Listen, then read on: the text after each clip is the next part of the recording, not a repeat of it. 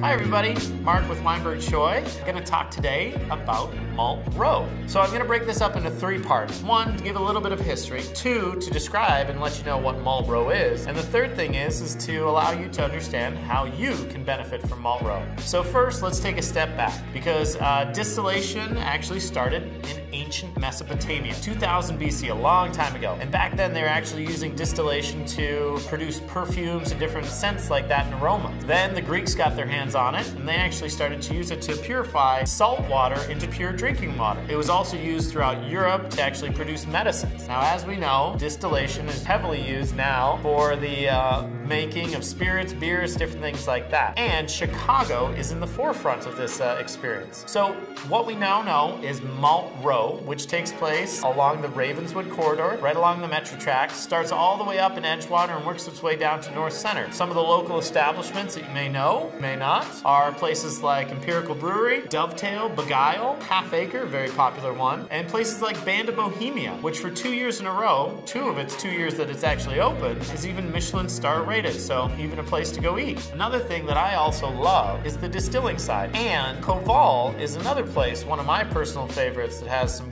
great spirits. In fact, Koval has grown so much that it actually helps other organizations and small breweries and distilleries open their doors to the public. So how does this benefit you? Well, all these local establishments obviously bring us great libations, but they also, being local, give a lot back to the community. So first thing to do is start exploring these. Since it's still a little bit cold out, start hitting up some of these tap rooms and trying out some of these liquors. The second thing, which is kind of fun, is that a lot of these places actually offer workshops and educational seminars to actually bring knowledge and show individuals what happens behind the stills. The third thing is they give a ton in participating in some of these local festivals like Ravenswood Walk and Ravenswood Craft Beer Festival and other opportunities like that. So if you get a chance, start contributing back locally by drinking some local liquor. Thanks. Mark signing off.